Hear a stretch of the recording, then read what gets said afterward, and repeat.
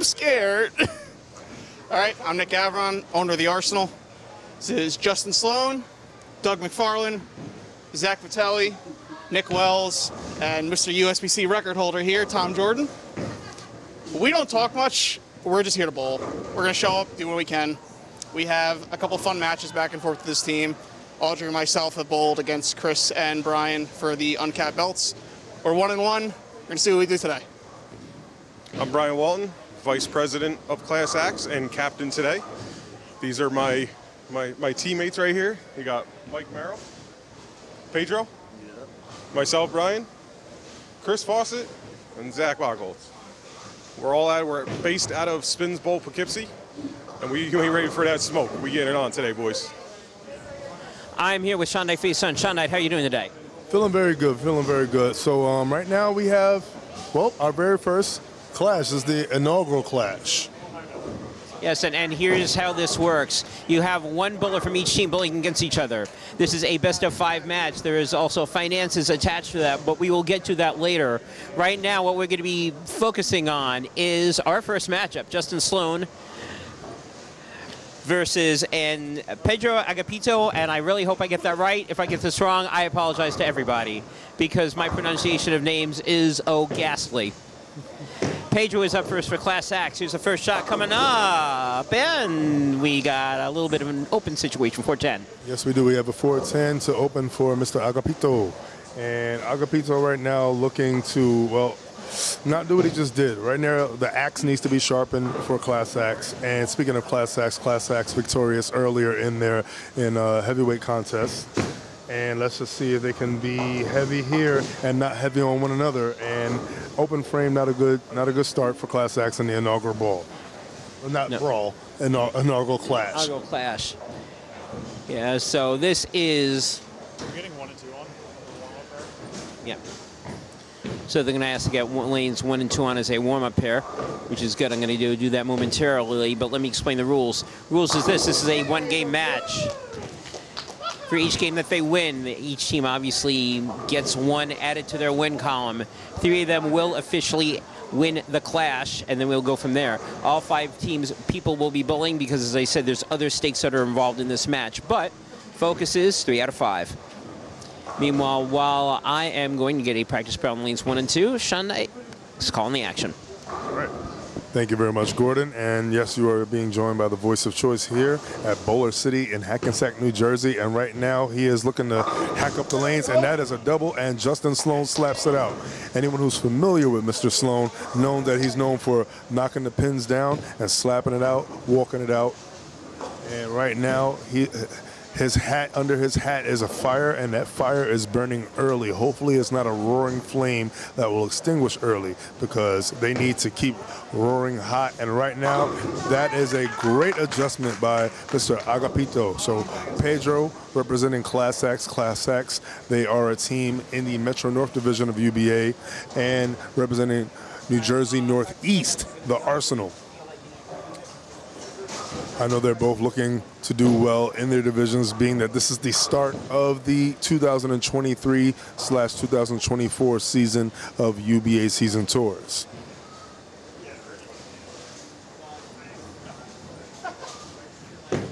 Frame 3, lane 4, and yes, that is definitely more than 9, that is 10. So open frame to start for Pedro Agapito.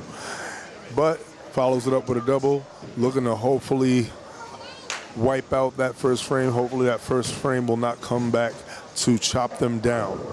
Justin Sloan up on frame 3, lane 3. And let's see if he can keep up this perfect pace that he's starting. Sloan up, Sloan out, and right now, a good lead, 300 max for Justin Sloan potentially, and 279 max for Pedro Agapito. This is a new concept, the Clash, an exciting new concept that hopefully, if you're watching this, and we know that you are, you'll definitely dabble in. Many great teams out there. I'm sure they have an arsenal of individuals that they could put together and clash with someone else. Yeah, you see what I did there? Yep. And let's see if the cannon's still loaded up. See if we got some gunpowder in there. Cannons to the left of them, cannons to the right of them, and potential for 9. And it is broken up. The 4 stands, 9 drops. Stuck in the middle with a 4 pin. Stuck in the middle with a 4. And this is now turned from 300 max. Considering that we make a spare, and we don't want to assume because anyone who watched earlier's match, somebody blew a 4 pin earlier on today, so yes, you don't want to see that happen. We already know how to spell assume, and we know the first 3 letters. Yep, 279 max on both. I think this is going to be a fun format. What do you think so far? I think it's early, obviously, but what do you think so far? Well, you know, sometimes a good early beginnings could show for beautiful endings, and hopefully this does not end. This is going to be a great concept. This is a great concept, and you are seeing it, and no matter what happens, whether they're on the winning end or losing end, they're a part of history. And let's see if all 10 pins are history. And yeah, he blows them back. 10 gone from the rack, and he keeps up that pace after that first frame debacle did Pedro Agapito. Yeah, right now we are tied, assuming that Pedro throws a strike here. We're tied. I mean, technically we are tied right now. They both go out the door. It's 279. And what would happen if said tie was to happen? Well, if said tie was to happen, then we're tied, and then we keep going. In that case, essentially, it could be, you know, best of 3 wins. It could be 2.5, 2.5, and nothing gets proven. Then it goes to total what? And looks like Pedro got the first shot jitters out, because right now it seems like the second frame in his mind was his first frame. And like I said, you have to have a warm-up frame. And, you know, you got to have short-term memory. You make a mistake, you correct it, and you got to keep going, because if you keep living in the past, a victory could pass you by. You can stay there. Justin Sloan right now leaving a 4 pin on the first shot, starting over in the 5th frame. Last shot, that ball's got to hurry up a little bit, and oh boy, not out of trouble, 4-7. From extremely bad to makeable and dealable, and you can deal with a high 8 count rather than a 4-7-10, which was going to be left, but the 10 basically laid down nicely. Candlelit dinner for the 10 pin. Yeah, right now Justin Sloan looking to make the spare, and I think he's got it, and he does.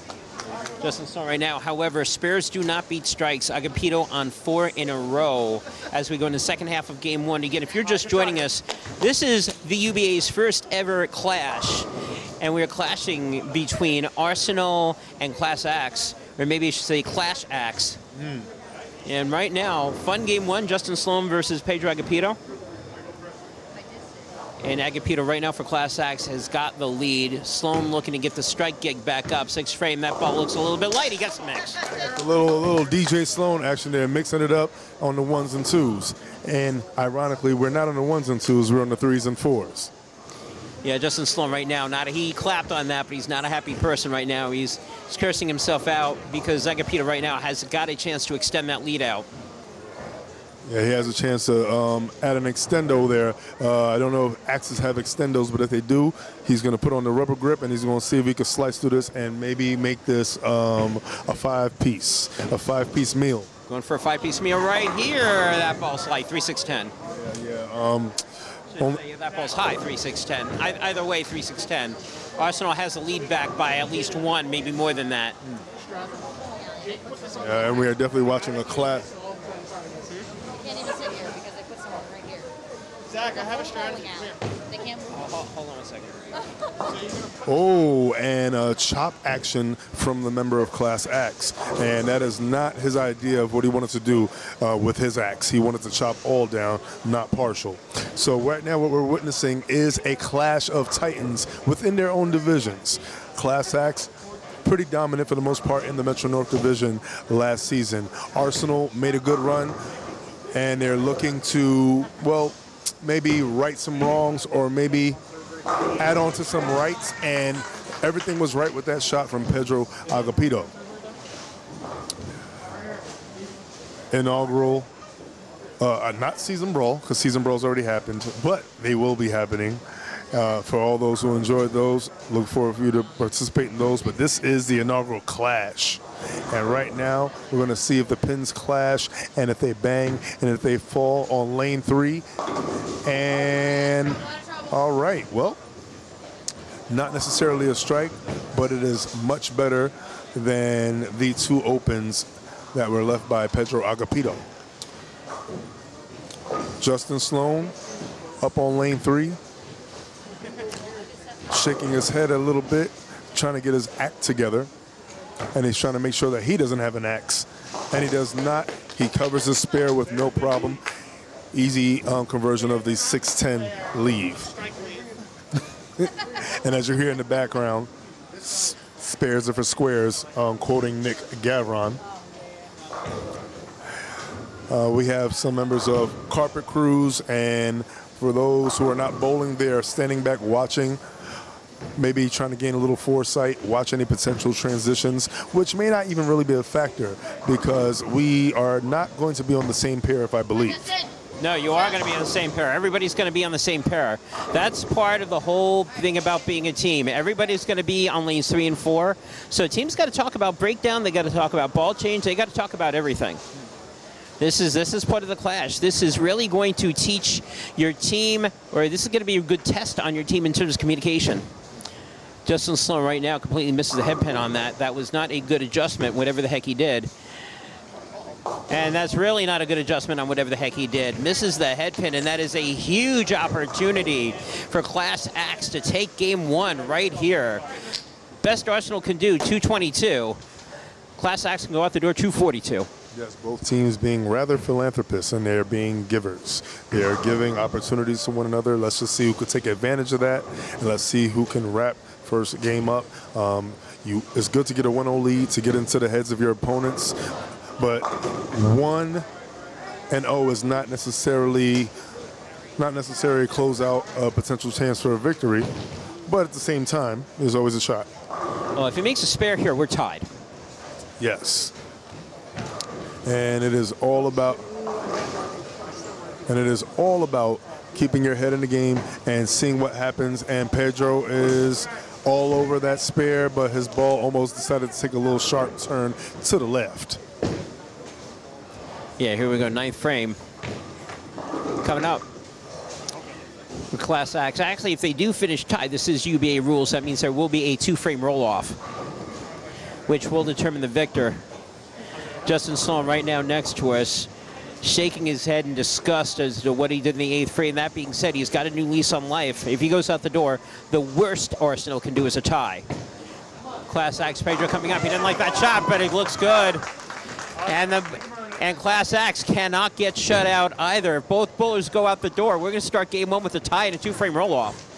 Yes, and yes, potential roll-off. Right now, you're going to see Justin basically try to shake himself and get his cannon ready to blast. Well, as you know, it's a mental game. It's a big mental aspect. It's all about not only what you do, it's also about what your opponent sees from you on and off the lanes. If they see that you have any doubt in your mind, that gives them a little confidence. And 1-on-1 becomes 2-on-1. And right there, we got 3 claps for the 9th frame, foundation frame. And the foundation right there will hopefully lead to maybe him forcing a tie or putting the pressure on Mr. Agapito.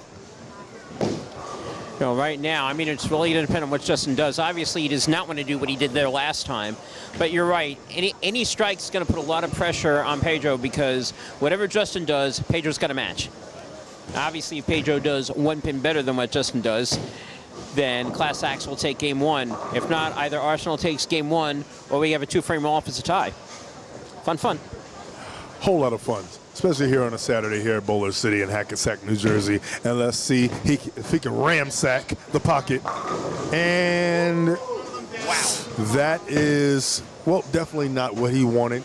Not what anyone would want. 7-10, both pins standing up for their rights, legs wide open. And let's see if Agapito could penetrate the situation and drive through and hit the spot for game 1. Basically, assuming that Justin does not make the spare any mark from Class aXe, they win game 1. If Class aXe decides to be just as, in the words of Shondite, philanthropic, then we can have a roll-off here. Obviously, he's going to try to get the 1, does not get the 2. So Justin, 190. So basically, any 9 count from Class aXe, since they're on a strike, will tie. Any mark will be a win. And Justin already said, worst shot I'm bleeping through. I'm not going to say exactly what he said because children. However, here we go. This is for game one right here for Class aXe. First shot out. This is for the game. Oh my goodness! Are you kidding me? Well, I'm not. Well, okay then. Yeah, you want to see your entertainment on camera. Well, he's got to get one to get the tie. If he gets the spare, he wins. If not, and he gets one, it's a 2-frame roll-off. But he does have to get at least one here. And he will, and we got a roll-off coming up. Well, well, well. When you think dark clouds are gone, the dark cloud arrives. Gordon mentions it, it happens. Shout out to Gordon Pepper for being consistent, and consistency is the key. And here's a key for you. And here's a door that was built. The door is a roll-off, 2 frames to be exact. 190, 190. Like I said, philanthropy was full effect today.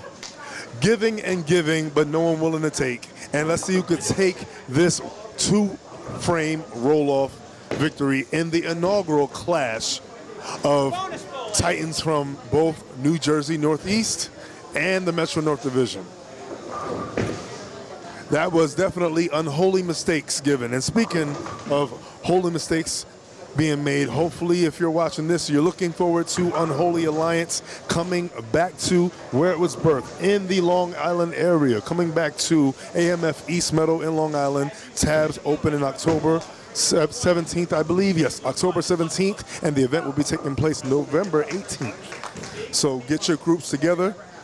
For those who've never bowled Unholy Alliance, triples, teams, mixed, each individual from a different franchise.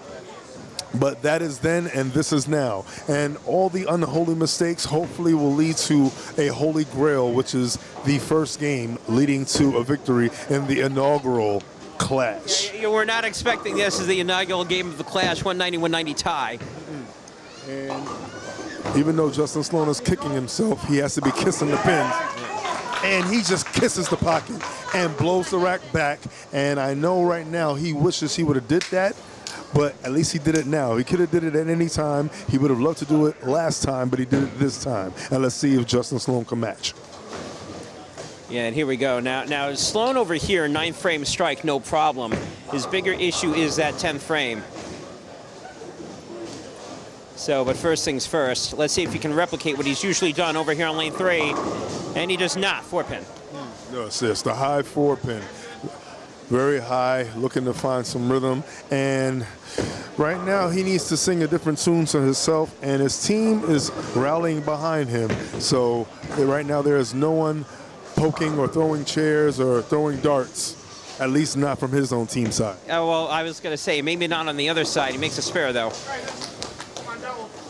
And as we've seen, it ain't over until it's over. Definitely not over until it's over. The one difference is that Justin is on a spare, Class aXe is on a strike, which would be Pedro. So Class aXe does have the advantage here. That being said, you still got to bowl the 10th frame. And right now, I know definitely Class aXe is voting for Pedro, and they're voting for him to take this victory. And puns. We got them all. Not a pun. So speaking of dynamite. Very good. Definitely not Napoleon there. Did not come up short. That definitely did not come up short. Now he's shaking his head, knowing in his mind, you know, if I do that shot, we're not having a roll-off here at this point. But we are, and he did. Second shot here. Now, second shot here obviously is big. Second ball here, he forces Pedro to throw the first one. I know he's got to be thinking WTF, SMH. But BBQ. Oh, yes. And don't forget Fridays. Oh, I love Fridays. TGIF. Second shot here. That ball looks... Oh, no, 10-pin. No. Well, so that does take a little bit of pressure away from Pedro. Any mark and a strike, and we have another tie, we have another roll-off. A strike, Class aXe wins. An open, Class aXe loses. So, obviously, this pin is very, very important for Mr. Sloan. Extremely important. And if this keeps happening, we could be rolling off until the arms fall off. We could. This is only game 1.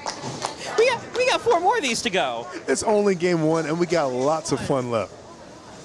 And the air conditioning is blasting here, so we could see some Arctic icicles on the arms of people who have not thrown yet. Arctic icicles. Now here we go. I've said this before already. Stop me if you heard this already. A strike from Pedro, and this one's over, and Class aXe wins game 1. Anything else, and the best Class aXe can do is tie and force another roll-off. All right, this is game 1. That's a 10 pin. All right, he makes it. He's got to make it, and then he strikes, and then we have another roll-off. If he misses or does not throw a strike in the fill, Arsenal wins game 1. Now, this is some premier action in game 1, and we're pioneering this. Everybody's pacing around and walking around. This is fun. Oh, my goodness. I got people from, we got people, spectators. This is fun. Right. How long? It's not going to go on for that long. And He's going to win game 1. And well, I talked about keys, and survival is the key. Sometimes you have to survive before you thrive. And Justin Sloan struggled, but right now he could just walk, and in the words of Tony Braxton, he can breathe again because he just outlasted game 1. And we're going to hand the mic to Gordon Pepper. Thank you. Yeah, if these other games are like this one, this is going to be crazy time here. Yeah. All right, so you selected first. Yep. You select this one. You have 4 people left. Who are you selecting? Really tall. The really tall guy, pale guy. That would be Doug McFarlane Jr. That's his name. All right, who are you countering with? Mike Merrill. Mike Merrill? All right. I can Doug. Short's going up, thank you. All right, Mike, Doug, you've been selected to bowl game 2. Any thoughts before we start? Let's get this going. All right. Get out there, throw good shots. All right, let's go. Good luck to both of you. All right, we got game 2, and if it was anything like game 1, yipes. If you just joined us, Arsenal just won game 1, 202 to 190 in a roll-off situation.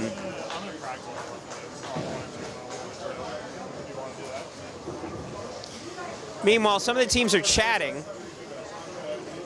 Chatterboxes. Chatterboxes. All right, let me set you guys up so that you have 2 practice balls in each lane, and then you'll get going.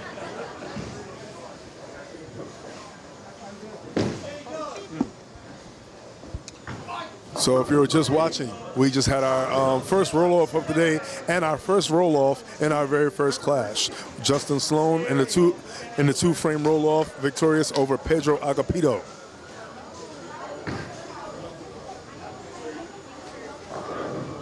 I want to thank all of you who are tuning into Caffeine TV. This is UBA's very first clash, and the clash is basically 5-on-5. Each of you putting up your own cash. 5 individual matches, 1 game apiece. And in the very first clash, Arsenal blasting off. The cannonballs are loaded, and they have shot, and they have won game 1. So they are up. So standing right here, former tag team champion, Nick Gavron. How you feeling so far? I know right now you're holding your breath a little bit. Yeah, as we all were. That's how it goes sometimes. Yeah, that's how it goes. That's how the ball rolls. Yep, it's rooting my team on right now. So can you tell us a little bit about who you have in match number 2? We have Doug McFarlane in, very good bowler. Also a possible serial killer, if you notice his name. Very loud and obnoxious. He's going to talk this entire match. It was complete sarcasm. I don't think he's going to say a word. How ironic you mentioned him being a killer and he has Hatchet Man. That's why he has it. How ironic, we got a Hatchet Man against a member of Class aXe. That is pretty good, actually. I wouldn't have caught that. All right. So sometimes, We'll call him that. so sometimes, you know, iron sharpens iron, and an axe hopefully will be sharper than the other person's axe. I agree. I like Doug. Doug is a very good bowler. I like his chances. Very good. All right, well, there you go. Shocked that we're not having you on the lanes, but I'm pretty sure we'll be seeing you. And any thoughts going into this season coming up, 2023? I think personally we had a great opt-out and off-season. I picked up a lot of great bowlers, a couple State Hall of Famers, a couple PBA members. We're coming for it. I'm hoping for the best. We'll see. I just didn't feel like bowling tonight. We have plenty of people to bowl. We're going down to get dinner in South Jersey before Dougie's tournament. so I really didn't want to have to rush out of here. Oh, definitely rest up, you know, eat well and feast hopefully on a victory later on.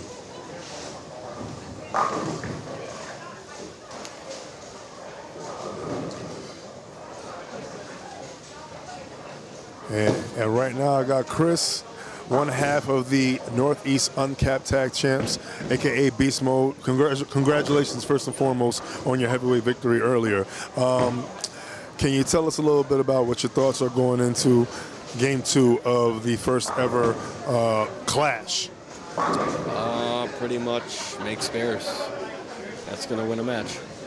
But, you know, carry too. It was a good ball, you know. That's part of bowling. So, but Mike's got a good look here, so I think we got this match. Very good. So can you tell us a little more about Mike? Actually, I don't really know him personally, to be honest. Well, you just know that he represents the brand. Yeah, he represents Class aXe, you know, very well.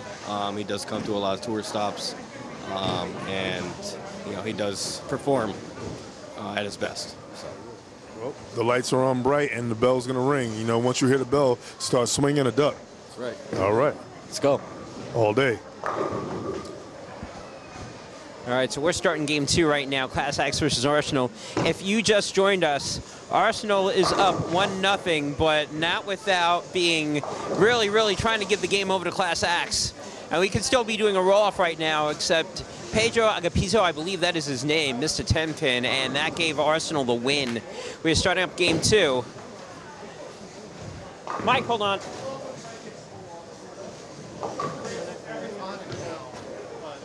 Yeah.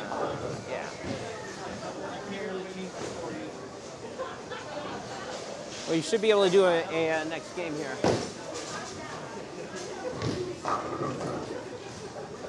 All right, let me give this over here. Pardon me. All right, so right now we have Mike Merrill versus Doug McFarlane about to happen.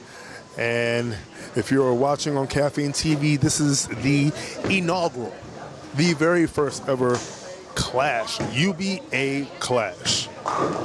And again, pioneering things, being the first to bring you this exclusive type of team bowling atmosphere. We've been pioneering this since 2009, and we are still going strong. A whole lot of tide shifts, paradigm shifts, if you will, happening in Game 1, resulting in not only a roll-off, but a victorious roll-off for Arsenal. Justin Sloan getting the victory in Game 1 over Pedro Agapito. And right now what you're watching is Mike Merrill of Class aXe versus Doug McFarlane of the Arsenal.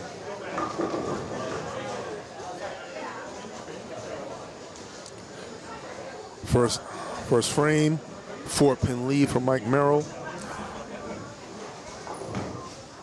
Mike going pretty direct, making sure that there's little room for error on that spare. Covers his 4-pin, no problem.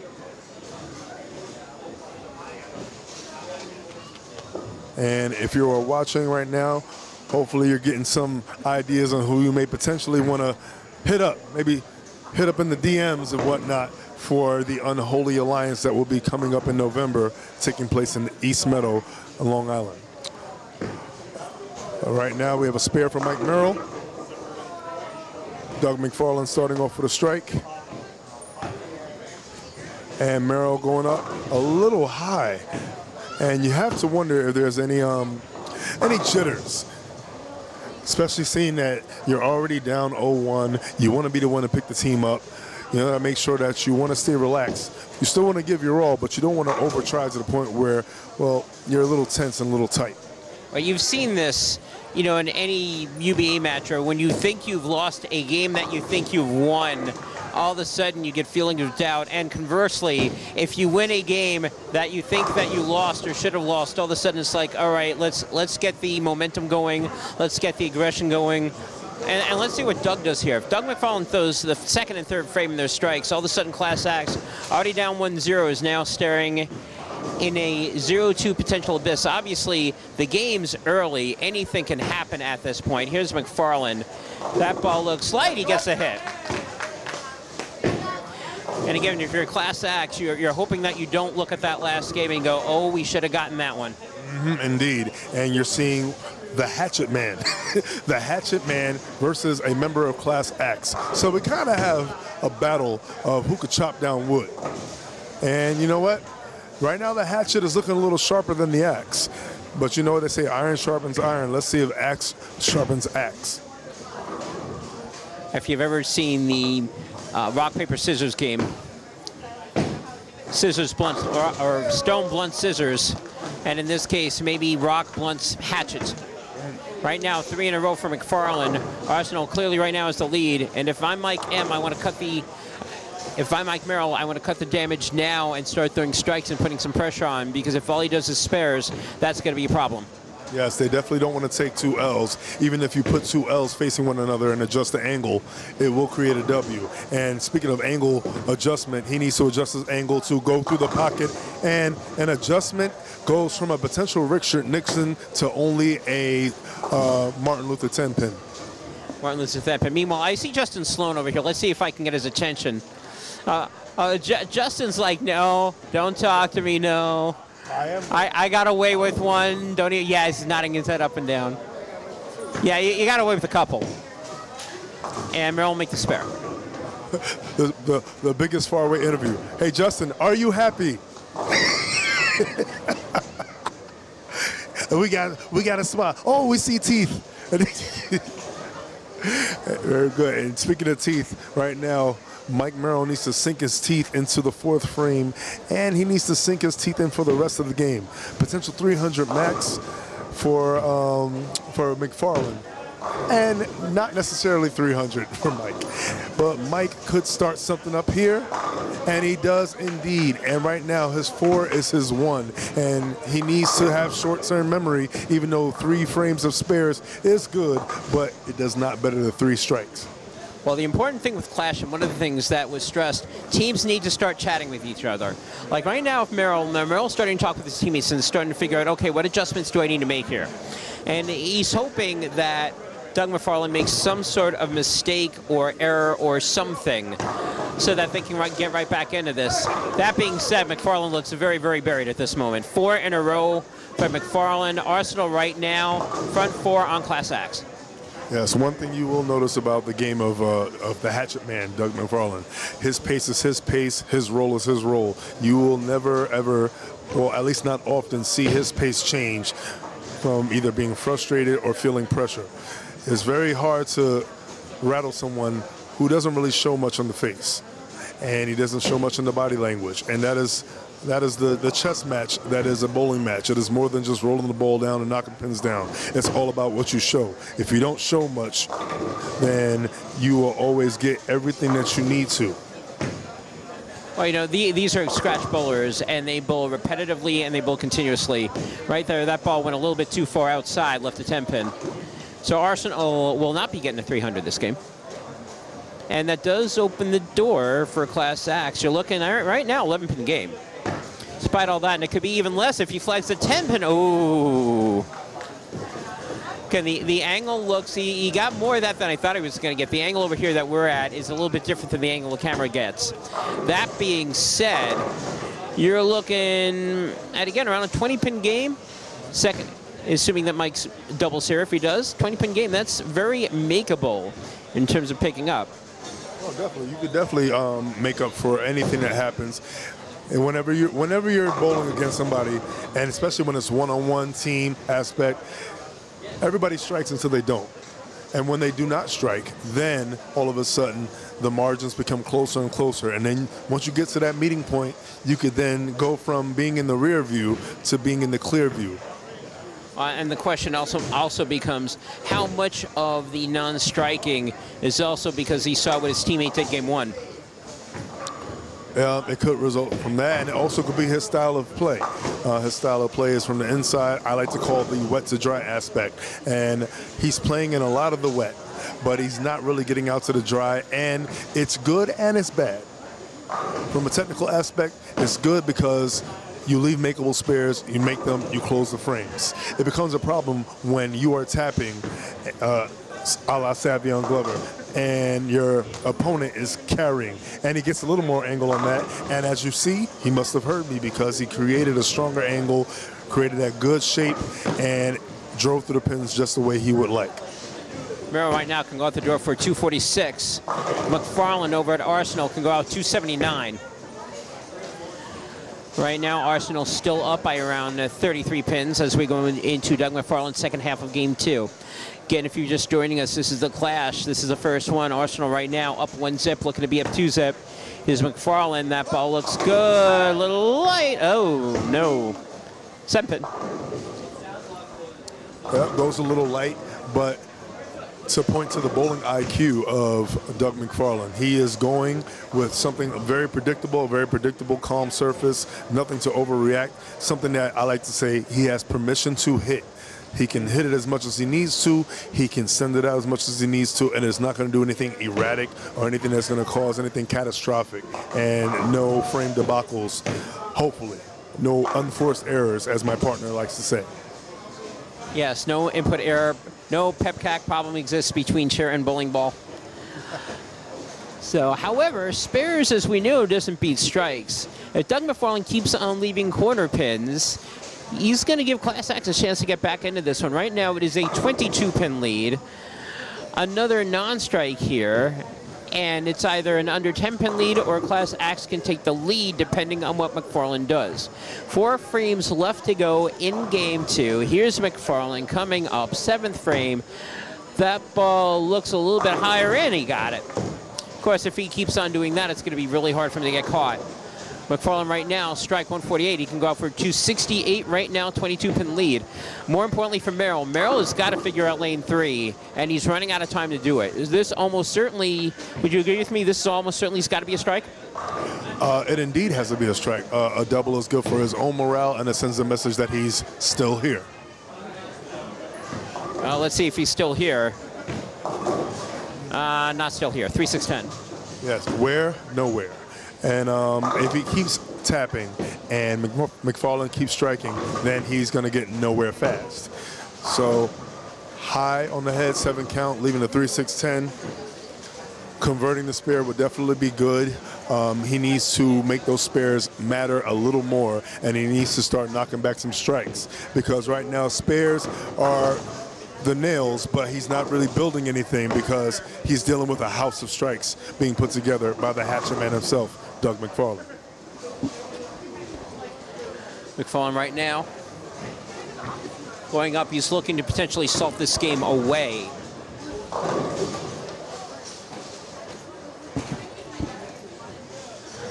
But 8th frame coming up.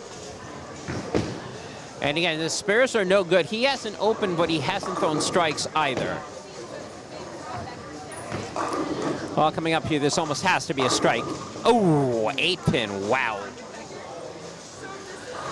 I mean, Merrill's going to finish somewhere in the 190s, 200s, which is all well and good. The problem is that McFarland's still in the first 4, and that put Merrill in a hole that he's not been able to get out of. Yes, yes, reminiscent of a Dark Knight hole. Considering that this spare is going to be converted and he strikes out, that will be a 215 max, if I'm correct. The only chance that he would have is if McFarland was to tap, or maybe something rather catastrophic were to happen. But it looks like the hatchet man is staying sharp.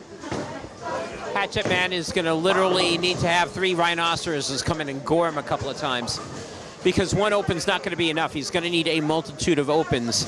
And right now, he's either buried every shot, or he's left a 7, or he's left a 10. Everything has been pretty much solid for McFarland. 8th frame coming up, and there's another one, and this game is mathematically open. Now, from this standpoint, again, since overall wood may or may not come into play here, depending, you want to get as much wood as humanly possible. If he keeps going, overall wood is not going to matter at all. Because in order for that to matter, that means Class Axe has got to get some wins on the board, and right now they got none. And they need some big wins, and they need something to basically cause what I like to call a paradigm shift. Let's see if we can continue keeping the tide our way, and we have a tap. We have a 10-pin lead for Doug McFarlane. And even though he's up, you still don't want to give anybody any kind of hope. So you want to make sure you keep your house clean, keep your frames clean. Yeah, theoretically this game is over, but the shout in Class Axe is going to go up 2-zip. But again, you need to get the wood. The wood is important. Overall wood is extremely important. So even if you think it's down and out, you got to remember other people have to bowl, and you still got to keep the house clean because anything can happen. Every pin counts because there's nothing worse than getting that slow knife, that 2-pin or 1-pin loss. Yeah, you don't want to be up, or in this case, losing in a roll-off. And you certainly don't want to be up 2-0 and then see that go away. And there's a strike. Yes, a much-needed strike for his own psyche and for the psyche of the team. Right now, I'm looking at some of the members of Class Axe. Some of them are sweating even in the midst of the amazing air conditioning here in Bowler City. You know what? Everybody complains about everything in terms of weather conditions. I would much rather be way too cold within air conditioning than melting. No one wants to melt. Do you want to melt? Oh, I don't want to melt, and I know Class Axe has definitely got to be melting right now, thinking about being down 0-2. I'm not sure about melting. I think they have a need to be concerned, but not melting. Right now, Mike's looking at the lane conditions here in the lane approaches. Talking to Justin Sloan earlier, he was mentioning that he was having some footing issues, and it was a little tacky. It was hard for him, in his words, to get a slide going. And you know, you can't slide, then it's hard to roll a consistent shot. Very true. All right, we will see right now what Merrill does. 10th frame coming up. And again, you know you're not going to win, but keep the wood down. Wood is important, and that's actually one of the few times that he has not thrown a strike there in that frame. It's a little bit of a split. Yeah, we have what I like to call a pregnancy situation. Let's see if he's going to make a baby or if he's going to pull out and say no. Yeah. Let's see what he can do here. And if Merrill can make the spare and go out, it'll be a 195. He will make the spare. For the kids. And he definitely makes that potential 195 finish for Mike Merrill and potential 247 finish for Doug McFarlane. Yeah, potentially. And again, if you're Doug McFarlane, you want to pour it on right now because you don't know what any other games are going to be. This may be the lowest game that they're going to see from Class Axe today. After the 190, of course. Class Axe 192. Arsenal will finish higher than that. McFarlane coming up, 10th frame. He's already up by at least 25, looking to add to that. Getting substantial, something substantial on his side of the board. There's a strike.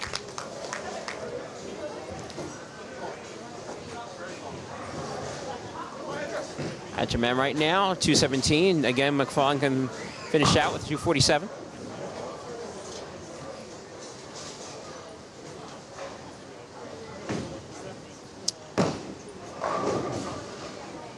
Right now, because he's looking to try to figure out the wood. I see the calculator coming out. Right now, there was no wood to be had in game 1, so whatever the margin's going to be over here in game 2, that's what the margin's going to be. Yeah, roll-off doesn't count. It's 0-0. At that 45, so margin's going to be within the 50s. Arsenal up, 2-zip.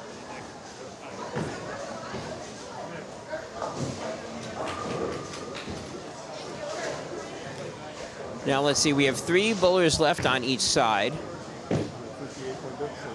Yeah. 50, well, it's 45 right now. Actually, well, that's the difference in the game, so. Yeah, 247, yeah, 55 if he goes out the door, and he will not. Still finishes with 246.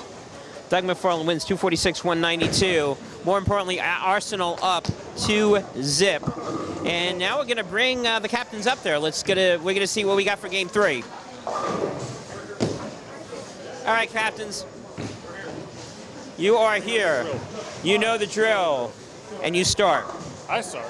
Well, you actually, no, I'm sorry. You started last time. You start. Who are you selecting? Myself. Mr. Walton's coming up to play. Nick Wells. Nick Wells is coming up to play. Nick, you're up. Any words? Anything you want to say? Good luck, brother. You got it. Good luck.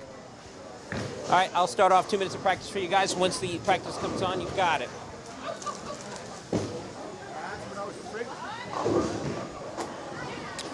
All right, so here we are. Inaugural UBA clash, 54-pin deficit. Arsenal up 2-0 over Class aXe. And right now, Class aXe needs to get in the game and get their axe together.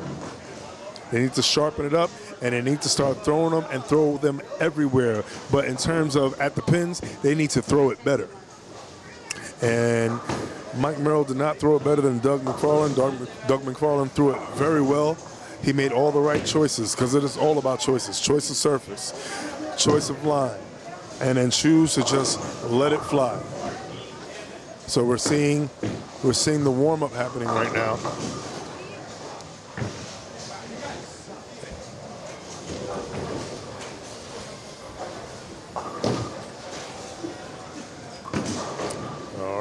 And let's see if the well continues to not run dry for Arsenal. Because for Arsenal, they have Nick Wells up for Game 3. And for Class aXe, we have Brian Walton.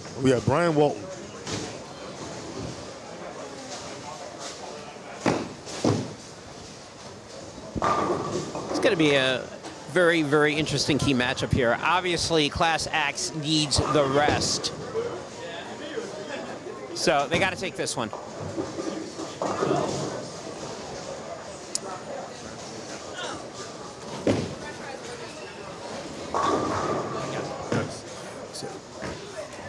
Well, what we have is a high pressure situation, and someone who is not a stranger to high pressure is one half of the current uncapped Northeast Tag Team Champions, being Brian Walton of Class aXe. The other half is Chris Fawcett, and he still has yet to bowl. Yeah, that's right. The Fawcett was running, and it was running wild all over the place, and he did not have an extreme water bill. Matter of fact, the bill was paid by his opponent, who we look to see a lot more of, Keyshawn, a.k.a. Key Glock of Exit Wounds. But speaking of exit, Class aXe does not want to make an exit which would make for a long trip back home. Well, they definitely don't want to have a long trip back home. I mean, the other issue is this. You have, from Class aXe's side, there are 3 high bowlers have yet to bowl. So this is the first one. You got Brian Walton, then Chris Fawcett, and Zachary Bagholtz. And all 3 of them are your high anchors, shall we say, for Class aXe. Arsenal, on the other hand, you have Nick Wells, you have Zach Vitelli, and then you've got Tom Jordan. Tom Jordan, arguably, is the high man for Arsenal.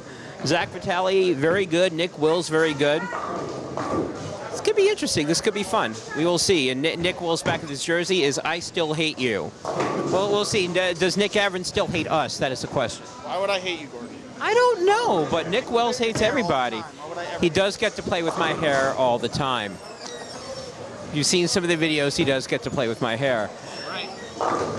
So, all right. So, key is done. Let's hit the red key here so that we don't have any scoring issues, and then we will start play. And I love the way that Gordon pointed out that Class aXe bowlers, there are 3 big bowlers, so to say, have not bowled yet. So kind of a boxing strategy, jabbing before you start throwing haymakers, because you definitely want to pace yourself around the ring. And the boxing ring right now is lane 3 and 4 here at Bowler City. So now let's see if the heavy hitters will start throwing some heavy shots. And that looks like it's getting up the lane, and he's getting up the lane with a lot of power, but unfortunately does not take out the 10-pin. Yeah, and this is, I don't know if Class aXe is going to be feeling any pressure at this moment, but there is pressure here for Class aXe, because they've got to win this game. If they do not win this game, they will lose a 3 of 5, and depending on what the overall wood is, they may lose that also. Walton with the spare. All over that spare was Brian. And we have Nick up on lane 3, looking to keep this momentum going. Amazing start, 2-0. Great situation to be in. You have a carpet laid out for you. Hopefully you don't mess the carpet up. Hopefully you don't track it up with any mistakes, because he will not only still hate us, he will hate himself. By the way, Nick Wells still hates you. And I think he hates you. I think he hates all of us. But let's see if he loves this shot. He hates you, I'll tell you that much. He liked that shot. There's a strike from Arsenal. Very good. And let's see if the hate can turn to love. Because you know what? Love and hate can make a tornado of strikes. And let's see if the category will be F5 on lane 4. F5 on. Well, we got a hurricane coming in. We do have a hurricane. It's going to be hitting us next weekend. Maybe it's going to come a week early. Oh, no. Well, I guess we'll be clashing with the hurricane. You're going to be rocked by the hurricane. Oh, well, here I am. Yes, very, very good, very good. Yes, by the way, for everybody, again, who thought that Shondai's punts were bad, we've got both of us together.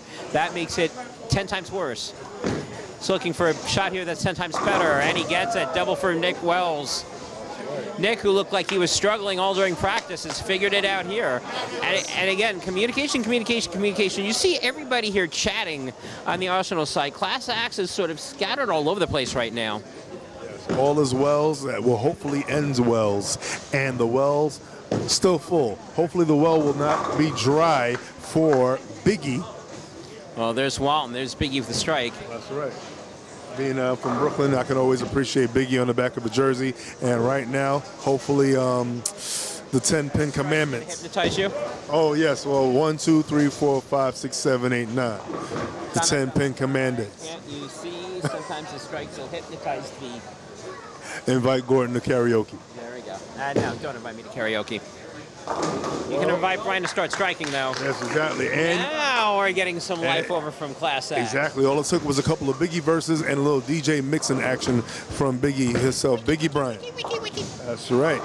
And let's see what the well's saying.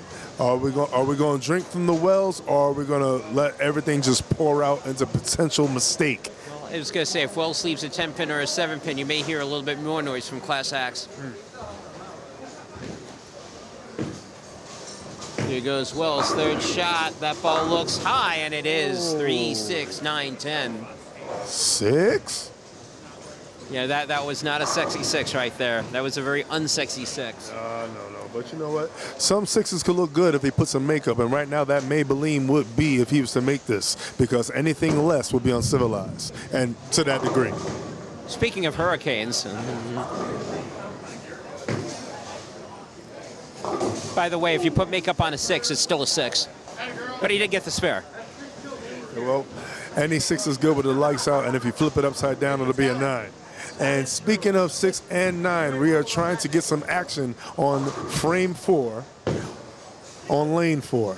Class axe, by the way, has the lead, and they need it because, again, 3 out of 5 at stake. That pot is up for grabs, and Arsenal will grab it if they win any of the next 3 games.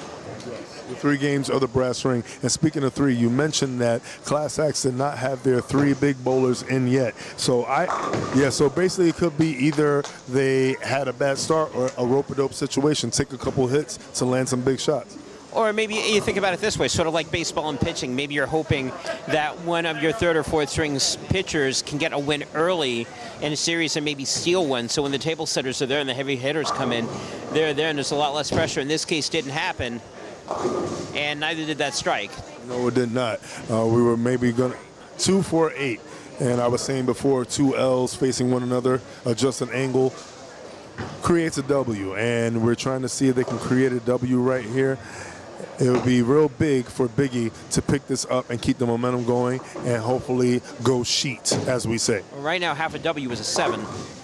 And so he picked that up. See, if you move the spare and the 7 together and move it up a little bit, that's a W. Well, it's all about perspective. It's all about angle. And right now, they're trying to keep their angle strong, and they're trying to keep their road not so long, but it seemed like it's going to be a long road because they're down 54 pin. Yeah, it's going to be a long one right now. 5th frame coming out. Class X is up by 1 pin going into the 5th frame. Big strike right there. No question about that one. Now, here comes Nick Wells. Wells can take the lead right back for Arsenal with the strike in the 5th frame. Obviously, anything less than that, regardless of what it is, and Class X will still hold on the lead as we go into the second half of Game 3. And right now, the second half sometimes is where you got to finish the match. Even when you go into a game, you already know it's 10 frames, but 5 could be 1 game, and then 5 frames could be the second game. And right now, it's looking like we have a match. Oh, we definitely have a game on here. Nick Wells leaves the 10-pin. Class X will keep the lead, and again, that is a game Class X needs. We're turning over here. Anthony Nieves, who's our camera guy, turned the headphones off because he heard a big rumble, wondering what the heck that is. Yeah, that is thunder. It is loud. Wells will make the spare here as we go into the second half of Game 3. Again, Class X has got to have this one.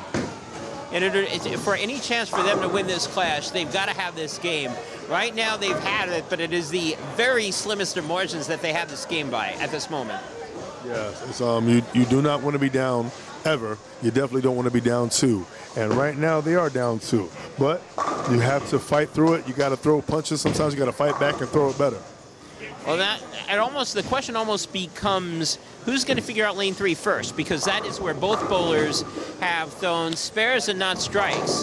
That for Nick Wells in the 3rd and 5th, and that for Brian Wall right now in the 4th frame. If he can pick it back up, Class aXe can take a decent-sized lead here. 6th frame coming up. Can he get it back up? Yes, he can. Big strike for Class aXe. Right, and that is a double right there, a big double, and he has to throw a couple of more doubles to feel a little more comfortable. Oh, absolutely. I mean, right now, Class aXe up by 11. That can go away quickly if he doesn't throw a strike here. And Nick Well doubles, and yeah. The Hurricane people are watching this match, and apparently they're approving. Will they approve of this shot? That looks oof. That looks oof, 4-pin. Rolling a little exotic there. That was extremely high, and not the kind of high that you would like to experience, especially when the drama is high. Call it Rolling Thunder. Rolling Thunder indeed. Rolling Thunder. And let's see if this is a 5-star spare and if he could frog splash it. He should make this one anyway. All right, well, once again, we're at that same point. A pair of strikes will give Arsenal the lead back as Nick Wells is up. Class aXe can go out the door for a 246. Arsenal can go out for a 256. So theoretically, Arsenal technically has a lead, but it still has to be done on the grid. It does have to be done on the grid, and any mistake will get them maybe off the grid, if not score-wise, mentally. But there is definitely an edge. Right now, they are comfortable. They have 2 victories, first 2 games, and that is not what we needed. Shout out to UBA OG, Pat Hollis. Shout out to Pat. Pat Hollis has shown up on lane 3, the 2-8-10. And that is a mess for Arsenal right now. They cannot, they're already behind. You're looking for a double. You're not looking for that sort of a triple. 2-8-10, no good. No good at all, but what is good? You can either play hero ball or just go for the 2. It's late, you got to play hero ball here. He goes for the 2. Right now, Arsenal is up by 22 as we go into the 8th frame. I'm sorry, wrong. Class aXe is up by 22 as we go into the 8th frame. Arsenal running out of frames. Running out of frames indeed. And when there's no more frames, you got to just chalk it up to the game, because you cannot hate the player that you're playing, even though he does still hate you, but you have to hate the game. He hates me. I don't know about he may like you. I know he hates me. Almost got to have it here. 8th frame coming in. He gets it. There's a strike. Everyone likes me except for the ones who don't. That's true. That's true. I like that. Everyone likes me except for the ones that don't. Yeah, and then Nick Wells already said exactly what I was afraid of. He was trying to make that adjustment. That adjustment failed. Can Class aXe take advantage of it? Can Walton take advantage of it right here with the strike? He does. Pivotal 9th frame. Big 9th frame coming up for Class aXe. If he, and let me make sure I do my math correctly, I'm pretty sure that it does any mark here from Class aXe, and they cannot get shut out. A strike here puts a lot of pressure on Nick Wells and Arsenal. Obviously, if Class aXe opens and goes out the door, then Arsenal will win, and they'll win this one. They'll take at least 3 games. Big shot here coming up. That is a strike, and that is a big double over by Brian Walton. Yeah, that was a big-time shot by a big-time player. Like I mentioned before, 1/2 of the uncapped Northeastern Tag Team Champions. No stranger to this type of situation, making shots when you need the shot. When you need a shot, take a shot. And speaking of shot, he took a shot of his beverage, and I think he earned that little bit of swig.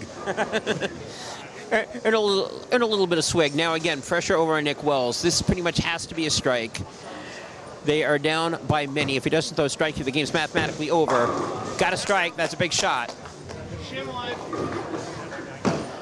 Okay, now, again, 22-pin lead from Class aXe. If Arsenal goes out the door, it's a 224. And if he goes out the door, Class aXe has got to show up. They need to have a marking good count. 22-pin victory would be good. Also for total pinfall, being that they're down 54 pins, that would then cut it down to 32. Yeah, you got to cut that down. Yeah. You got to chop it down. Got to chop it down. First ball here, 10th frame. It's got to be a strike. And it is. Again, for Arsenal to have anything, yeah, exactly. Make me work is what they're saying here. Arsenal up by that, 28-38, yes. So if Arsenal gets the second one, Class aXe has got to show up, marking good count, obviously a strike. Strike, 9 spare, I'm sorry, 9 spare strike is what Class aXe needs to win if Arsenal goes out the door in the 10th. Second ball here, Nick Wells got to have it, dozen games over, 4-pin. And 4-pin I right. shouldn't say game's over. Game is not over yet. If he makes this, it's 27. 9-0 from Class aXe, and we'll have another roll-off. Any mark from Class aXe, they win, they get on the board. Assuming Nick Wells makes a spare, and he will. Yes, he does. He's all over that spare. Shout out to Nick Hill, by the way. Yeah, 2-13 finish for Arsenal. Nick Wells not necessarily happy with the ending, but it's all about how it finishes for Class aXe. Class aXe needs to start big in the 10th Nick frame. Avron's looking for another 7-10 split here. Well asked, but you did not receive. And right there, big time shot, big time player. He got Biggie on his shirt for a reason. And right there, that was notorious. That was a notorious ball to be thrown in frame 10, lane 3. And not only are they going to get their first game in the inaugural clash, but a major chance to take a major chunk and chop down the 54-pin deficit. And they are trying to turn 54 into, I want to say, 21. If he hits this, it'll be 33. Wood will be 21. Yep. I just mathed. You math good. I math good. You math good. Yes. Thank you, sir. Your math is good. You know, and when your math is good, it always adds up. Your punmanship is good too. Oh, we're going to have 23. All right, but that was big. 244 is the score for one half of the Northeastern uncapped tag team champions. And he came in like a champion, and when a hero comes along, he basically helps you sing the song a little differently. All right, here we go. Time for round 4. Class aXe on the board. You start. I have a feeling I know what's coming, but let's have it official. It's going to be me. It is Zach Vitelli coming up. Brian, Zach Vitelli is bowling. Who you're counting with? Zach Bogholtz. Zach Bogholtz, you're on. Good luck to both of you. Zach. We have a Zach attack. Anything you want to say? Oh! No, unfortunately. No, come on. No. No side skis? No side skis. No side ski. Anybody want a side ski? Nobody wants a side ski. Chanda, you want a side ski? Nah, nobody wants side ski. Yeah, he's looking for a side ski to bet on himself. Apparently, nobody wants to do that. So let me start that. You start chatting about them. I'll get the practice time going. All right, so current situation right now in the inaugural UBA clash. Arsenal up 2-1. Game 1, we had a roll-off between Pedro Agapito and Justin Sloan. Justin Sloan coming out victorious. In the second game, we had Mike Merrill against Doug McFarlane. Doug McFarlane gaining, at that time, was a 54-pin advantage over Class aXe. Game 3 just took place.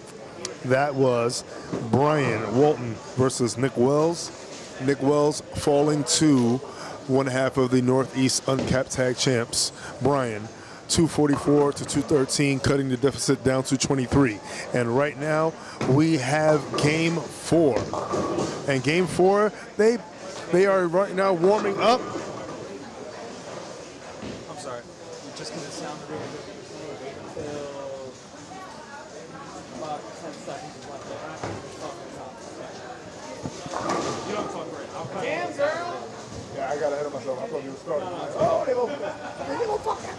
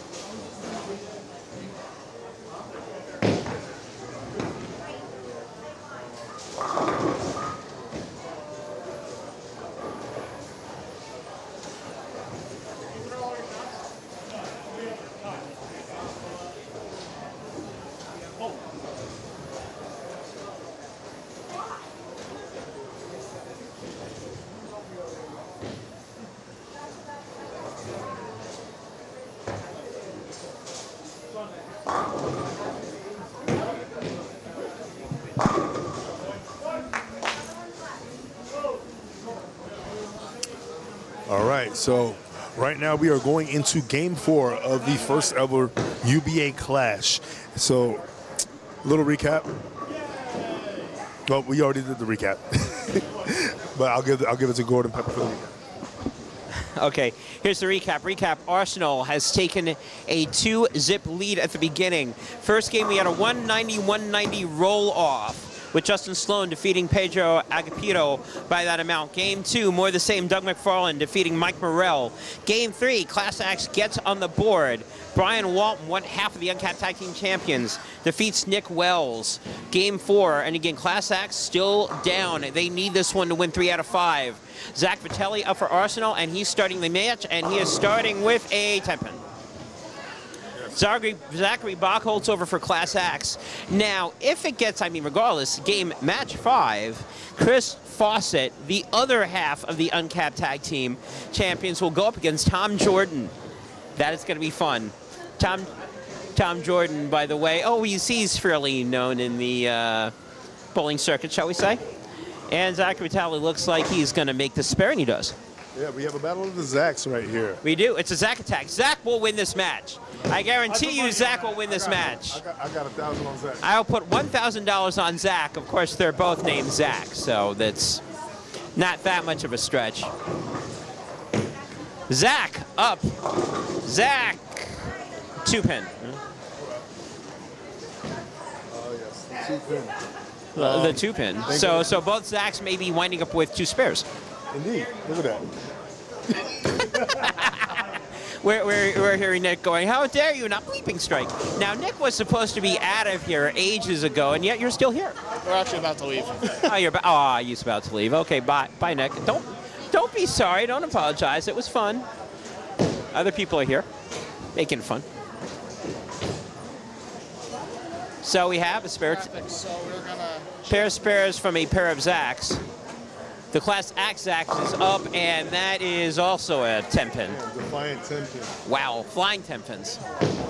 huh?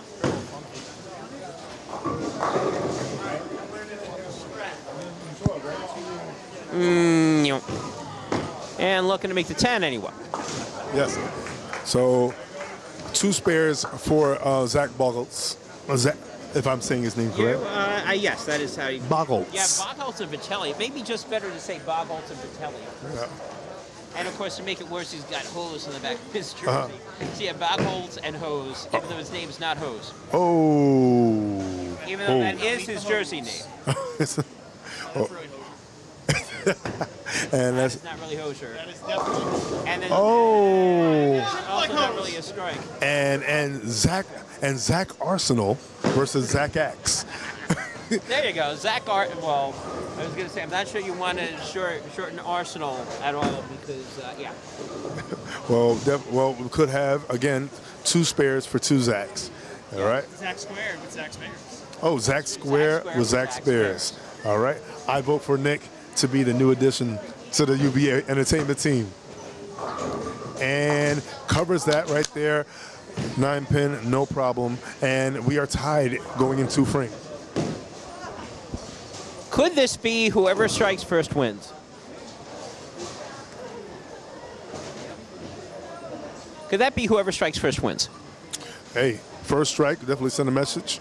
It's all about who's going to carry and who's not. And I heard one of the members of Arsenal mentioning that they're getting a little funky. Matter of fact, it was Zach Vitelli who said that they're getting a little funky out there.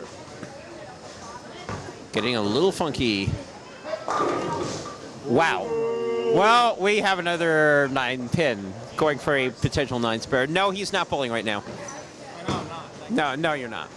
Nick Gavron saying, yeah, no comment. Nick Gavron deciding that he is not going to be in this clash today. But he's hanging out. That's too much thunder and lightning for me to say anything about that. But but let's see if we could strike right here. And Well, he's not going to strike right there. He will get the spare, though. well, yes, but exactly. Thunder did strike the pin. I got it. There you go. Backing up the punts. All right. So Zach, I heard you make mention that, Zach Vitelli, by the way. You made mention they're getting a little funky. What are you experiencing right now on the lane? There's a little bit of under-over. you start to roll out 2 8s. Yeah.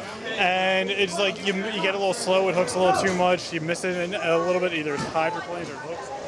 I noticed that, yes, a lot of over-under, but right there he got over the hump, and he definitely carried, did Zachary Boggles. Well, that looked more like Mariah Carey than real Carey, but he did get the strike, and that's the important thing. Well, that carry was hideous. All he wants for Christmas is more strikes. All he wants for Christmas is another X, which he's going to get. Big double for Vitelli, and now big double for Bogholtz, and now the gauntlet is being thrown to Vitelli. Yes. ZB over ZV, and right now we're seeing if ZV can do it on the TV, your TV screen, which is Caffeine TV. And let's see if Vitelli can get there and get over that over-under reaction that he was getting. And he carries as well. So right now, Zach's mimicking strikes. Only difference is Mr. Boggles has a double, and Vitelli is keeping the house clean, but that is his first strike in frame 4. And we apologize to anybody watching on Caffeine TV, the UBA, YouTube, or anything that just saw that display of, I'll just say the first syllable in Arsenal. Let's put it that way. We got to see some arse and all. Can you make it clap? I do not want to make it Arse clap. and all. Yeah, arse and all, exactly. Very good. And that definitely kicked arse and all the pins are gone. I can't make it clap. No, I don't. No, if you get a watermelon? No, that'll be Caffeine After Dark. If you get a watermelon here, I'll crush that. Well, there we go. And this is why the rating is going to be TVMA. And right now, he's trying to make sure that he takes advantage. And, gymnastic pin does not take out the 10. Welcome to UBA After Dark with your hosts, Sean Knight Faison and Gordon Pepper. Getting salty with the pepper. Yes, that's what we want and what we... Something like that. We're looking to make a 10-pin here, and he will. Yes, he is. He's all over that 10-pin rail like free lunch. So right now we got a tie game going on, even though it will not be tied in either direction with Arsenal on a double, Class aXe on a spare. We are going into the second half of Game 4. And Class aXe right now trying to at least keep it even here, which they will if we can get a strike out of here from Bogholtz, and we will. So contrasting styles here. Zach Boggles throwing two-hand, a lot of power, gaining a lot of revs, hitting hard, hitting very direct. You see Zach Vitelli really getting under the ball, really smooth approach in it, trying to create a little more angle, choosing, again, a predictable surface like we saw from Doug McFarlane earlier. And much higher shorts being pointed out by Nick Gavron, not myself. He is the fashion aficionado right now on the lanes, not I. But hopefully it will be an I, as in I am striking. And we got claps for shorts for all those ladies who may be watching Caffeine TV. and right now entertainment is the main thing, and he is entertaining a potential victory in the inaugural clash here for the Underground Bowling Association. More than bowling, we're here to entertain you as well. I'm not sure if I consider that short stuff entertainment, but okay. So right now, however, Arsenal can take the lead here with a strike from Vitelli. Here comes that ball. That ball's a little bit long and a little bit high in 3-6-10. So Arsenal sort of has a lead, except they won't if Class aXe throws another strike. Yeah, very high on the head, but then again, you know, that's one situation where too much head is not good, even if it's a Saturday. But what we have here is a potential. Let me Pause. You're pausing me, and you're talking about the dude's shorts. I got it. There is no uh-oh in that situation. Definitely converts it. The 7 count was not good, considering that 3 strikes came before the 7 count, so that does make a difference. But the difference maker here will be a double for Zach Boggles, representing Class aXe. Boggles right now looking to double. They did that. Class aXe takes a lead, and he does. Class aXe now with a lead. They are up by 3 as we go into the 8th frame. Arsenal once again running out of frames. Class aXe can go out the door for a 258. Arsenal not out of it at all, 245. So only 13-pin game. This strike here, big for Class aXe. If he hits it, they can't get shut out. If he does not hit it, it depends on what Arsenal does. And to point to what you said, a 13-pin victory will cut the deficit down to only 10 pins. Yep.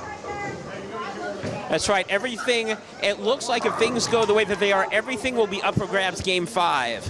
It is Vitelli's job to at least keep it close.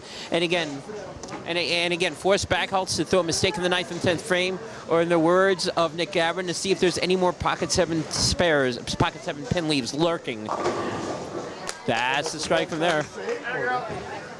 Because it was almost left. It was almost left. There was almost one there, except not by the person that he wants to see leave it. Big. I take you for someone that wants to win the match. That's what I take you for. What are you talking about? I would never wish that upon anyone.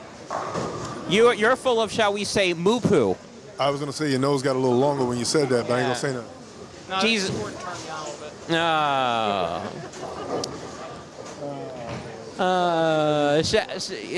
Shout out and commiserations to anyone that is currently. Shout out to everybody who's watching it. Commiserations to anyone that's actually listening and paying attention to what we're saying.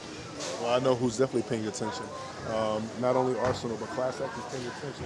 Yeah, big shot right here to double. He gets it. Well, the lead for Arsenal could go down. So here is the deal. Class aXe needs a strike in the 9th, first one in the 10th. They lock this up. We see a game 5. Anything less than that, and Arsenal produces in the 10th, and then they will win at least a 3 out of 5 part. First shot here does not get it. 7-pin. A lot of gusto was in that last shot. There's a lot of gusto, and that was huge. However, and Backbolts knows it, that is a bad time to leave a 7-pin. Ball's got a hook, and it will. So Boggles, he definitely wants to be the hero. He definitely wants to come in with guns blazing or axes sharpened. And he was looking to take a big chop out of the lead and out of the deficit of Arsenal.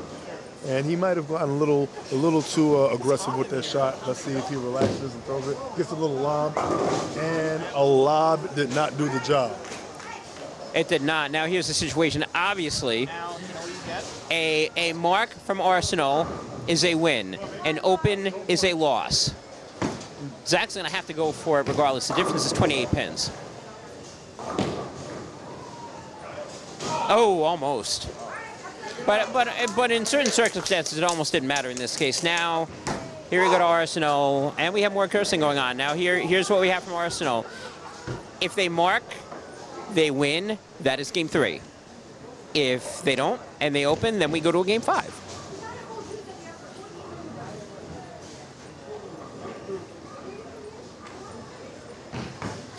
This is for game 4.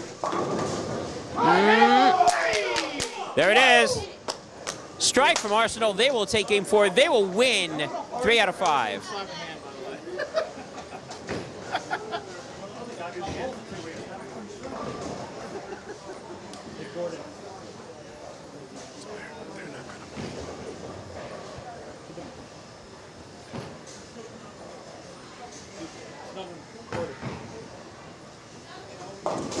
And that's not going to matter right there. And unfortunate turn of events for Class aXe. It was looking like they were really going to take a big chop and chunk everything out, and it did not work out for Class aXe. Class aXe, right there, not victorious in game 4. Zachary Boggles falling victim to Zachary Vitelli, wins the battle of the Zacks. And Arsenal is right now up 3 games to 1. The deficit is now, oh, wait a minute. All right, difference 14. All right, so you have a game 5. I think you know who you're playing here. Me again. Tom Jordan. Coming in, and Chris Fawcett. Chris Fawcett, yes. All right, good luck to both of you guys. Yeah, here we go. You don't have to talk now, guys, until 5 seconds left in the practice. Right, okay. So you can take a break for a second. Right. You can take a break for a second.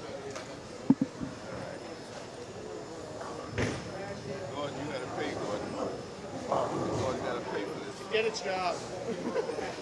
It sat on the run.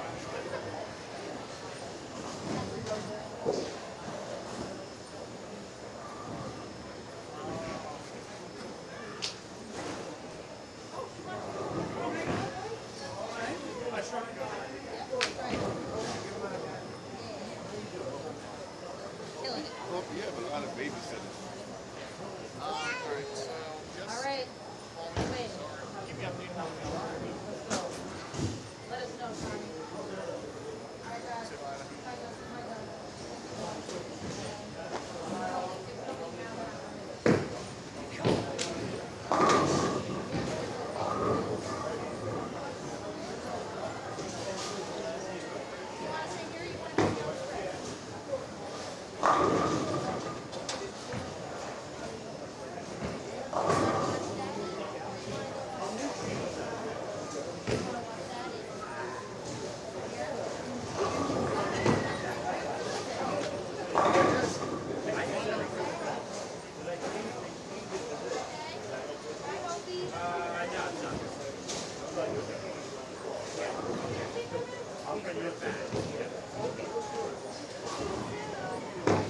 Like 9 pages now.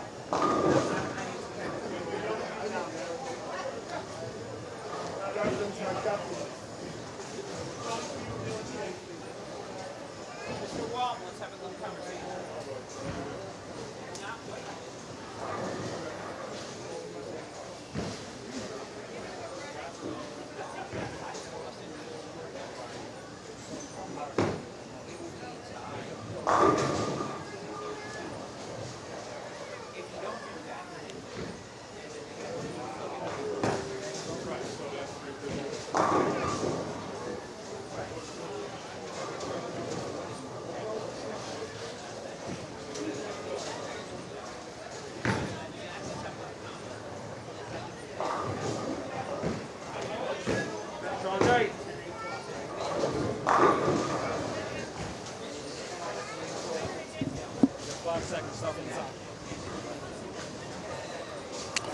All right, what's going on, UBA? We are now entering game number 5. Game number 5 of the inaugural UBA Clash, taking place between Class aXe and Arsenal. Arsenal up 3 games to 1. It's all about matches, all individual, 1 game, and total pinfall. That total pinfall right now results like this. Class aXe is down by 37 pins overall. If they win this game, they will still be down in terms of games, but the overall pinfall is very important as well. Right now we're seeing Chris Fawcett, the other half of the uncapped Northeast Tag Team Champions, along with Brian Walton. For Arsenal, their fifth competitor, their 5th bowler is Tom Jordan, and Tom Jordan, playing from the left side, looking to get the closing victory, the closing game, and to put an exclamation point and cap this sentence off, and the sentence being that we won the first clash. Yeah, well, right now, right now Arsenal is definitely up 3-5 on the class. Overall wood, which is in play, is 37 pins, which means in order to salvage, Class aXe has got to win by 37. If they don't, it is game, set, match. Arsenal wins everything. And right now, opening up in the first frame is not what you want to do when you're chasing down Tom Jordan. Got to beat him by 38 pins. Indeed, indeed, indeed. Yeah, 38 would be great. 38 would be great. Obviously, Jordan would love to go 38 would be great over here. And that's one. Tom Jordan has got many titles under his hands, so Arsenal is looking for him to complete it and go home. And if you're Class aXe, you've got to be kicking yourself on this. Class aXe theoretically should be up 3-1 and be winning at this point. No, definitely. I definitely agree with that. They should be up. But they should be a 3-1. Class aXe had an ill-fated 7-10 split, and then right there at the 10th frame, 9th and 10th frame, Zach Bolthouse could have win, and they didn't. Jordan right now, second shot, looking to double up, and doesn't. 4 pin.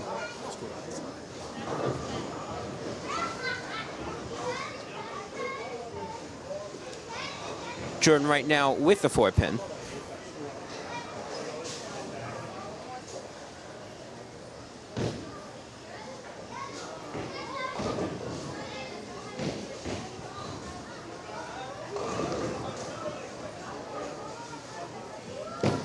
Looking to make the spare here, and he will.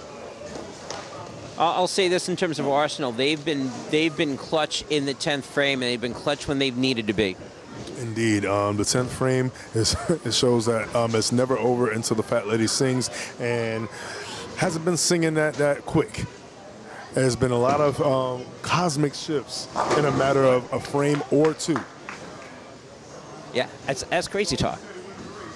Crazy, but so crazy that it's brilliant. And brilliance is when you close frames. And if you're doing that, you will continue to be a scholar. And this is the school of hard knocks right now for Class aXe. Class aXe needs to get in class, stay in class, and hopefully excel at the top of their class and find a way to knock down that 37-pin deficit, maybe about 38 or more. Well, they have to in this case. If they do, they win the overall wood, they'll salvage. If they don't, Arsenal wins. It is that simple. Oh, double for Fawcett. And I'm sure what's going through Fawcett's mind right now is, again, you are based on your team. This is the ultimate team event. You're relying on wins and losses by the rest of your teammates. How are you enjoying this so far, by the way? Oh, I'm loving this. The first clash, amazing. And speaking of first, I believe this is the first lefty we've seen in any of these contests so far. Well, right now, if it's there, Tom Jordan with the hit. Over there again, Tom Jordan, he doesn't, I mean, obviously he wants to win. He just cannot win, or he cannot lose by less than 38 pins. That being said, right now, Tom Jordan wants to win this, and technically, got a tie match right now. 1-pin game, favor of Arsenal. Definitely in favor of Arsenal. Arsenal in the proverbial driver's seat right now, and the road is clear. It doesn't look like there's going to be any traffic, but let's not hope. Well, let's hope, rather, that they don't find any speed bumps. Very true. Let's see over here what we have from John Jordan. 4th frame. He left a 1-pin first time out. He leaves nothing this time out. Jordan looking to close this one up for Arsenal. So far, so good on his side of the road. This side of the lane is honestly untouched out the duration of these games. So he has a much smoother look, and there's been a lot of different righties throwing a lot of different styles. So it's going to be a lot of different things that could get in the way of someone who wouldn't be prepared. But it seems that Chris Fawcett, the faucet is not dry yet. The water's still running, and there's still a chance for him to run to a walk-down victory in terms of total pinfall and wood. Well, first things first right now. Fawcett can go off the door 279. Tom Jordan can go off the door 280. So we got a 1-pin game going on here. That 1 pin. 1 is the loneliest number, but it could be the number that could be either the greatest of all or the worst of all, depending on if the pins fall. And we've seen that already. Here's another one for Fawcett. We've seen already the craziness that has happened. Look at game 1. I mean, game 1 almost clearly set the tone for Class aXe today, which is this close. Gotta have it, gotta need it, doing well. Brian Walton showed up. I mean, again, you're looking at it. Class aXe, 3 games in the 10th frame. They won 1 of them. They could have had 3. Game 2, forget it. You're not winning that one. Game 3, up for grabs. Game 1, certainly up for grabs. I'm sorry, game 3, they won. Game 4, up for grabs. Game 1, certainly up for grabs. Yeah, great points being made, and you know they called in the big guns when needed. Unfortunately, for the last match with Zach Boggles, I know his mind's got to be a little boggled about how that just took a turn. But speaking of taking a turn, let's see if his ball can turn into the pocket. And high flush for Tom Jordan. Jordan still up by 1. Again, gauntlet being thrown. Chris Fawcett still got to carry, and he still got to keep going. It's still got to throw marks, still got to keep that in, and hoping that Tom Jordan makes a mistake here. Right now, going into the second half of Game 5, this is the final game of this first clash. Arsenal looking to be the complete victors of this clash. Class aXe trying to stop them.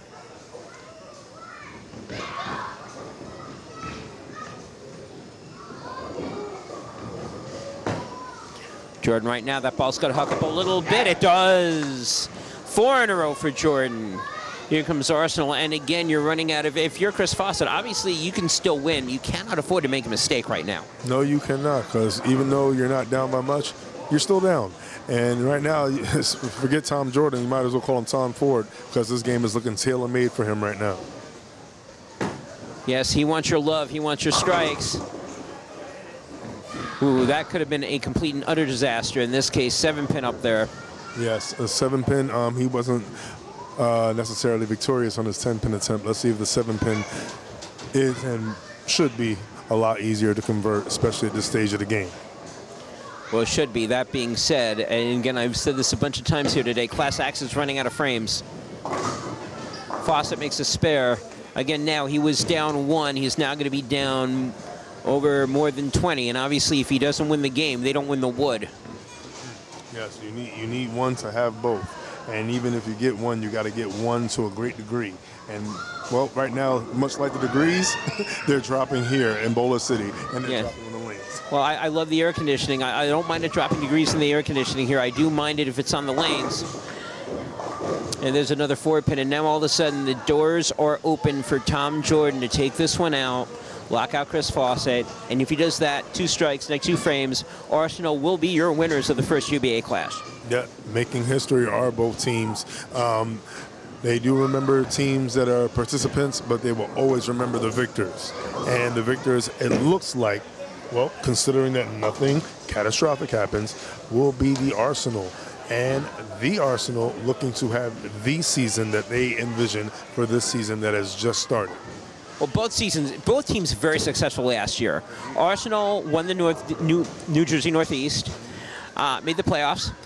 Class aXe steamrolled through the Metro North, as you are very aware of, since you're in that district, and you still are in that district. Yes, I am in that district. Get a chance to see these guys perform, and I'm watching Arsenal perform now. And it's so funny that we have these 2 teams from their divisions, because there have been murmurings that New Jersey Northeast is no longer the toughest division. But I'm on the fence about that, because as tough as I know Metro North is, New Jersey, they've got their stripes. They ring bells, not just in the north, but in the south as well.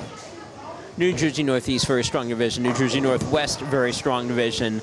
I'm sure eventually we're going to see some teams in New Jersey Northwest challenge either themselves or other teams to come up and have fun at a clash. Yeah, they're definitely throwing mega strikes, and maybe they'll be throwing mega strikes if they go to Mega Bowl, which will be happening in the future.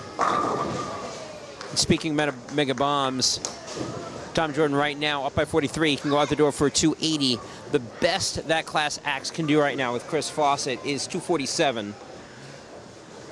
So theoretically, the game's not over yet, but Fawcett's got to throw strikes. Must throw strikes, and more importantly, he needs Tom Jordan to make a mistake. And there's a 10-pin, and that is going to do it here. 790, 230. Doing my math very, very quickly. I mean, theoretically, this game is still a game, but Tom Jordan does not need a mark anymore in order to close this one out. Nope. 236 max for Mr. Chris Fawcett. And got to be some disappointment there. I mean, you travel out, you come here to show out, and then you end up going out with your head held a little low and the wind out of your sails. Well, if you're Chris Fawcett, you got to be a little bit frustrated for the day. Your tag team partner wins, gets them on the board. Your leadoff bowler has a chance to win this. Your third bowler has a chance to win his game. Class aXe had the opportunities to take this match. Yeah, they had opportunities, and opportunities are there, but opportunities are only words when you can't take advantage of said opportunity. And Arsenal was all over it. They loaded up the cannons, they blasted the axes, and now the axes are going to go back up to the trees in the mountains, and they're going to maybe collect themselves, get themselves together. This could either be a deterror for them, or this could be gasoline for the fire. That is their season. Yeah, Jordan right now has been automatic. Last game coming up, he can go out the door for 280. And that's, again, does not matter pretty much what Fawcett does at this point. Jordan needs a 6 count in the 10th frame, and he gets that. That's all she wrote. Arsenal will win the match 4-1, and they'll win the clash. and they'll win the overall wood. They'll take everything but one game. Everything but one game. I would say an amazing performance by an arsenal of bowlers. There you go, literally and figuratively, and that will do it. Tom Jordan will win the 5th game for Arsenal. Arsenal has officially won this clash. Yes, it is. This is the very first clash, and right now this clash was amazing. Clash for one team, crash for another, but we are looking forward to seeing many more of these. So anybody out there who feels that they have an arsenal or maybe a group that can throw balls better than aXes, or anybody that they feel that they can take out, come on down. Choose the place, choose the time, bring your nickels, bring your dimes, because we're here to clash. There you go. The official Tom Jordan with one more strike will officially finish with 280.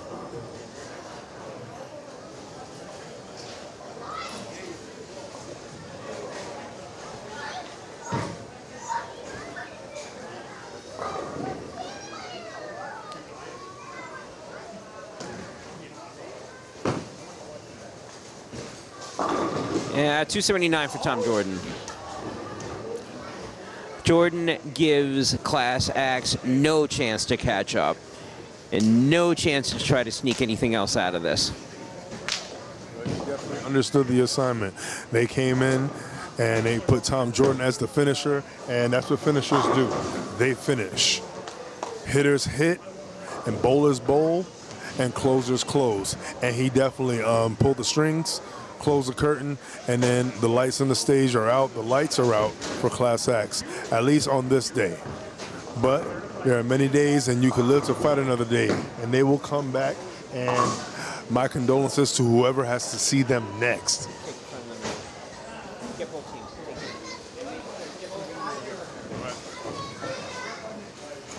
Arsenal Class aXe. Everybody, come on down.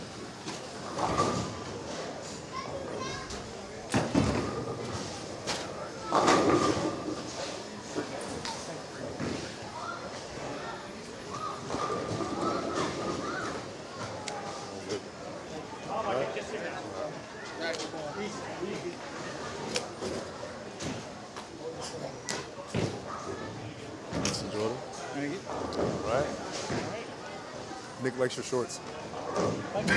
He does it.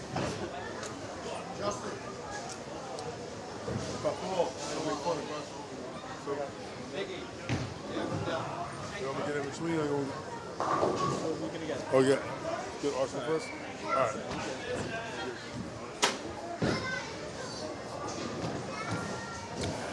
All right, what's going on, UBA? This is the voice of choice himself, Sean Knight Facing, and we just witnessed the first ever, the inaugural UBA clash here at Boulder City, Hackensack, New Jersey, and I'm standing with the very first winners of the very first clash. Arsenal, y'all came loaded up. Y'all had the gunpowder, you had the cannons, and y'all were blasting them pins out of there. You know, I'm standing here right now on my left, Justin Sloan. He bowled game 1. Tell us your thoughts on the first ever clash. I didn't really bowl anything, so it wasn't me. Hey, you know what I mean? Hey, every pin counted. Even the pins that you knocked down counted. The ones that you didn't knock down, they fired the other team up. They came and lifted you up. Yeah, that's true. That's why I got a good team behind me. I'm not worried about it. Hey, you know what I'm saying?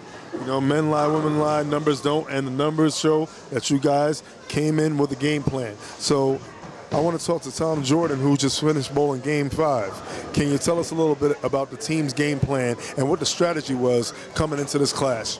I don't know what their strategy was. This is my first event that I'm bowling for them. I kind of knew that they were going to put me on the bottom. I think partially because they were going to fry up and burn up a little bit on the right. Me being the only lefty was going to have a little bit of an advantage, and it's my home house. So I just tried to throw as many good shots as I possibly could. So I think you accomplished that. You know, I don't know, man. A couple shaky ones. I'm lying. There were no shaky ones. No, I threw a bad one in there, but that's okay. We got the job done. You certainly did. Yeah, rather Jordan-esque the way you came in the fourth quarter. Oh, you never know when that's going to happen. It could have happened the other way. You keep being Jordan like that, we're going to have to shave your head. It's all right. It's all right. Get you a logo. No, no. Oh, man. But hey, it was a pleasure watching you throw the ball. Way to close it out. And, you know, Zach Baselli, hey, your match was very interesting. Game 4, Battle of the Zacks. Could have gone either way. In a matter of 2 frames, the whole game changed. Walk us through what your thoughts were during that. Listen, Zach threw a great guy. Both caught a couple of breaks there. I just caught one when it mattered a little more. But listen, it was close. It was fun, and it felt good to get the 3rd win that way. Felt good. Yeah, definitely in the clutch. It shows anything can happen. It's never over until it's over. Not exactly. Definitely agree. That was great watching that match. That game was great. And let me talk to Nick. So now, Nick Wells, you were the only one that didn't win the game, but you threw it very well. Brian threw it better. Can you tell us a little bit about what you feel? I mean, hopefully you don't still hate me after this, but walk us through your thought process while dealing with Biggie himself, Brian Walton. He was able to just figure it out a little faster than I was. I lost that left lane pretty quick. Made a ball change or a little speed change, and it was just too much. The ball never reacted, and I just couldn't get that left lane under me. And, he threw it great all game, and he came out on top. It is what it is, but this team's great. We got a real good squad, and we'll be there again this year for hopefully the championship. Yeah, you guys had a great season last season. I think only good things that have come for you guys going into this season. It's a tough division. Yeah, I mean, hopefully I got a couple guys I'm working on. Hopefully we can pick them up and really add to this team. And like I said, this team's strong. Yeah, and we're going to be tough to beat this year for sure. And Arsenal indeed. All right. Last but not least, let me talk to the man of 1,000 words. I said, he's going to make me feel a little taller, you know what I mean? Hatchet man himself, Doug McFarlane, came in, smooth, quiet assassin, doing your thing, gaining that first big deficit, or that big advantage, rather, that 54-pin advantage that you guys gained thanks to your game. Walk us through. Yeah, just having to make good shots out there and give my team a little bonus spins going forward. Our team was great last season. I'm really looking forward to bowling with them again this year. I got a question for Arsenal. Who do y'all fear? Who y'all scared to get on the lanes with for this clash? Or who are you waiting for to call? Who are you begging for to call you out in a clash? I think anybody can call us out right now. We'll bowl anybody on anything. That's the thing, on anything. On anything. We don't want to just keep bowling on the house shots. Anybody who wants a pattern, we're here for it. I mean, they got some guys in New York that's cool rolling patterns. I could think of teams like, I don't know, maybe Royal Flush. I'm pretty sure Royal Flush would love a piece of this. We have a lot, and we have an array of people. So we'll take anybody on pretty much any pattern. Give me 3 teams, just off the top of your head. I don't know 3 teams' names in the UBA. All right, the Garden's a team, right? That Exit Wounds, right? I'm trying to think, who else do we bowl with? International Flavors is, I think, a team in our division, right? Do you know more UBA? I'm new to this, so I'm the last guy to ask. All right, well, I'm going to put it like this. Any teams either on this side of the bridge or any other side of any other bridge. Arsenal won the first one. Hey, you want to be the ones, you got to take the ones out. To be the ones, you got to beat the ones, and they're the ones. So you got to acknowledge them. And if you want to come for them, beat them if you can, survive if they let you. Arsenal, y'all did your thing.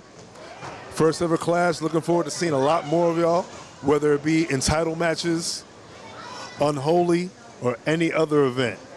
All right? Caffeine TV, UBA, this is what it is all day. We've been doing fine since 2009. Let's get it.